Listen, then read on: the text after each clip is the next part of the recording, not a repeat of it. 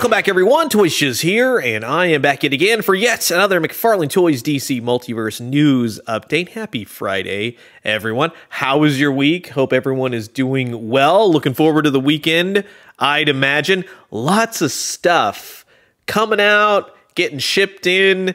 It's a lot. It's a lot for the old collection, that's for sure. So I hope a lot of you are watching those credit card bills, saving that cash, and really picking and choosing to only get the stuff that you want. You're more than welcome to live vicariously through my channel, because that's what we do here. We talk about the latest and the greatest. And speaking of which, we got a lot of figures to talk about today, but a clear warning to you all, they are all Batmans. Not even joking. Every single figure that we're talking about here in this video today is Batman. McFarlane doesn't just make Batmans. Well, this video will say otherwise. Before we get started, as always, if you are interested in anything we're going to be talking about here today, which, again, is a lot of Batmans, I will put affiliate pre-order links down in the description below. Thank you so much for using my links. It helps the channel to grow. So, first and foremost, I already see how this is gonna go. So let's just kick it off with this one. And a lot of you might go, okay, well, it's not a big deal then. This is a McFarlane Store online exclusive from the DC versus Vampires line. That's a Walmart exclusive. This is Batman. I told you what we were in store for. This is the Nightmare Edition black and gold Vampire Batman. Not for me, not one I'm getting. I'm curious for those of you out there who will be picking this up. I know a lot of you do like the variants, and that's not a problem at all. As I always say, you like what you like. You know, there's no problems either way. People like Funkos. Just keep that in mind. And Beanie Babies. Remember those? It doesn't matter. We're all nerds for something. But this black and gold color scheme, well, okay, I'll give it to him. It's eye-catching and whatever. It's just not something. It's not something for me. I think a lot of people would be more interested, especially because it's the spooky season, which I'm going to say is probably the reason for this one. Just bring back the Batman. Like, put those back in stores, because that's kind of fun. Maybe put a little bit more blood, something like that. Yeah, it would just be a lot more interesting. It's going to be one of those big old box sets. They make it all fancy. It's like a gift, but doesn't do it for me. It's a very antiquated idea. They keep doing it. They seem to sell, though. I don't know how well they sell, but they seem to sell enough, which prompts them to make more. So again, if you want this, these are limited to 5,250 pieces. So don't run over to the McFarlane Store if you so choose to pick one of these up for the old DC Multiverse collection. Moving on. So these are going to be at mass retail. They'll be online, Amazon. You get the idea. This is GLIDER-NOEL. This is a redo of the prior released GLIDER-NOEL that was, and I really had to look at it. I was asking my friend, you know, they already did this one. Yes, he was more in like a weird greenish kind of color scheme. Like, it kind of had, I would say, comic book shading to it in a way, but in the color scheme itself, not like actual cell shading, comic book shading. It was just kind of one of those weird tones that they chose. It's a cool looking Batman. It really is. This time around, though, he will have a wired cape. So for those of you out there that like that kind of thing, I tend to go either way. I think what they've done recently with all the wired capes has been really good, but not all of them are like, oh, that's perfection. It's kind of like, I wish this was a little bit different. Now, in terms of accessories, he's going to have a couple extra hands and a Batarang to hold, even though I will say, for me, how they kind of do Batarangs, again, it's like a mixed bag. Sometimes you go, okay, that's an appropriately sized Batarang. For this one, it's entirely too big. That's a giant Batarang right there. Here he is all boxed up, ready to go. If you like GLIDER-NOEL, you can pre-order him down below with my links if you so choose. Next up, we have Batman Beyond from the Neo-Gothic storyline, recent set, I think, of 6, it was a miniseries kind of thing, 6 comics. I read this prior. And I hadn't read it before. I knew what it was, but I just didn't get into it because I don't really like the Batman Beyond costume that they went with for this art style. For me, you look at the old Batman Beyond cartoon. That is perfection. It's sleek black. When he has wings, the red pops out. It's very simple. It's very angular. Too much with the red. It stands out too much. It makes it less Batman Beyond, and it makes it into something else, especially with the logo that they've gone and everything else. Now, I'm not faulting McFarlane Toys because in totality, they are making exactly what the comic book character looks like in the sense of Batman Neo-Gothic. So, yes and no on this one. Yes, in a way, in a weird way, because I am a big fan of Batman Beyond.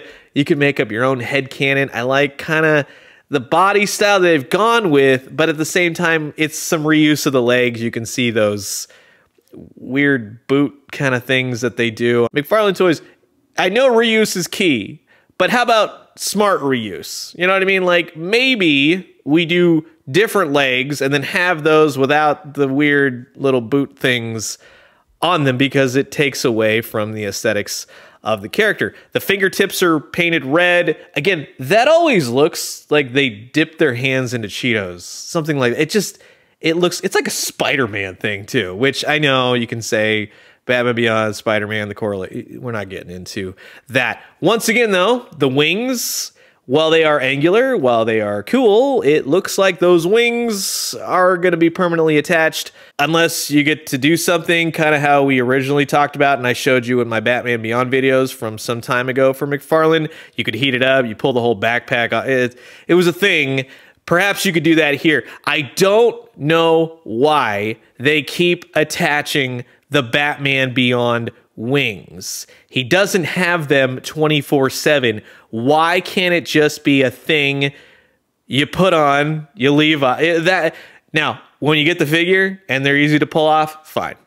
Well done, great job. But in no promo photos do they show that the wings are removable. Even in the general layout where you see everything that comes with it, you got extra hands. One of the hands is holding a sculpted in Batarang. I like that. I like that. So that's a nice touch. You get the card. The card looks great in terms of the artwork. I guess that's pretty close. And you get the flat black stand. So again, as it is Batman Beyond, I am interested, not pre-order interested, but interested enough that if I see it in stores and I go, okay, I get to see it. Yeah, it looks pretty cool. He's got a very angular jaw to him too, which exactly represent the Neo-Gothic storyline, which let me just tell you about that storyline real fast. Why is it so hard to write a Batman Beyond tale? Years ago, now this is when I was a kid going into my teenage years when Batman Beyond came out. Bruce, Tim, Paul Dini, they always talked about in their interviews for Batman Beyond. They go, we never wanted to do like Catwoman Beyond and Riddler Beyond and that kind of thing. In Batman Beyond the cartoon, they smartly brought back key characters that wouldn't make sense. Mr. Freeze, that makes sense, especially with what they did with the head thing and all that kind of stuff. Bane came back as a drug addict, essentially. Harley Quinn aged to, an old woman, so she was good. The Joker didn't really come back. It was like a nanotech, nanobot construct kind of thing using human flesh. That was a whole thing to think about. But smartly, and I think one of the best and creepiest ones was Ra's al Ghul with how they brought him back. But in the Batman Beyond comics, they bring back every single character now, including Killer Croc, who's now like a Killer Croc Godzilla. John Constantine, he comes back. He's evil, or whatever he was. Poison Ivy, Swamp. It's like, can Terry McGinnis, and thankfully, yes, this is Terry. Bruce has now died. Can you just make him do his own villains? Like, you bring back the Court of Owls. It's just so dumb. And then you have the Batman Beneath. Man, that cartoon was good. Some of the episodes don't exactly hold up, especially with some of that digital paint and all that kind of stuff, but Batman Beyond was awesome. So we'll just keep it at that. The comic books, which this is based off of, oh my God, I just don't even know anymore. Rant over about Batman Beyond. Next up, we have the Silver Age Batman and Ace the Bat Hound. If you ordered the recent Silver Age Joker, you got a Batman to go with him now. Dick Sprang looking, that's pretty cool. You got the blue, the black of the cowl, the head, that's really nice. And then you got the trunks, little shading I like this. This is something I will definitely be grabbing, even though yet again, it's another Batman, but he comes with a dog. So you got Ace the Bat Hound. Essentially, you're getting it for Ace the Bat Hound, and he comes with a Batman accessory. Think of it that way. Batman does have a wired cape. He has a Batarang. Ace the Bat Hound, unfortunately, is going to be like Crypto. No articulation, and that's kind of a bummer because I really wish they would articulate these core key animal sidekicks in that way. That would be nice. I like the mask. Ace does have his collar. He's got the little bat insignia on the collar. Batman comes with extra hands and the usual Batarang. This is one I will be grabbing. I like this. So in totality, sure, could have used a little bit more articulation on the dog, but yeah, other than that, that's pretty solid. I'm definitely digging this one. Now, moving on to Amazon. This is going to be an Amazon exclusive. This is, and I'm going to just call it, because it reminds me of the old Kenner days and into Hasbro and then kind of into Mattel, that kind of thing. I'm just going to call him Hang Glider Batman. I think that's a great name for him because that's exactly what this is. You got a Batman figure, which is a reuse. I believe he has a new head portrait. And then you have this big old hang glider system, which that looks good. Now, this is from the comic book storyline, The 13th Hour, which I'm not going to be able to tell you much on that one other than, yes, he does use a hang glider in that storyline. This Batman has been updated with a cloth cape. Based on the photos, based on what I'm told, it doesn't look to be a wired cape. It looks to only be a cloth cape. Most likely, if it's not wired, it's due to kind of hooking him into the harness and whatnot. So kind of remains to be seen. He comes with the usual Batarang, the bat grapnel we've seen. One thing I'm going to point out, though, he does come with a flight stand. And I'm going to be honest with you. Very rarely do DC Multiverse figures work in these really just kind of wibble wobble multiverse stands. They don't really work, especially the bigger the character. I can't foresee this working all too well. That thing is going to fall over left and right. I'll eat my words if it works out, but based on things that I've done recently, and we sure look at a lot of DC Multiverse figures, no, I don't see that working. Although, you do get a base, and you get a nice backdrop of Gotham City. Now, the backdrop is going to be cardboard, but the stand will be plastic with a sticker on it. The box looks good. Batman with the Bat Glider from The 13th Hour. Not too shabby at all. Amazon exclusive, nice window box packaging. It's a nice, that to me is a nice set. That's like an old school, like Batman with some kind of device on him, but again, for modern audiences. So it's not going to be some orange and blue gaudy glider with a Batman figure. It's just Batman with a nice, cool Batman the Animated Series. You know what I'm talking about there, especially with the Hardak episode. And then kind of had a different glider situation in TNBA. But lo and behold, so yes, I would say this one for me, I will definitely be grabbing. Not to use with this Batman, though. I think I'll use it with other Batmans. And that's another thing to point out. Hopefully this glider can be used with other Batmans, and hopefully it's not just slated for this one. But again, with articulation and everything, it should be good to go. So that is going to wrap it up for my quick look at some of the brand new Batman offerings from the McFarlane Toys DC Multiverse line. Some store exclusives, some main lines. What will you be picking up? Are you just kind of over Batman? I think that for myself, it's like, these aren't bad offerings, but I mean, let's say this.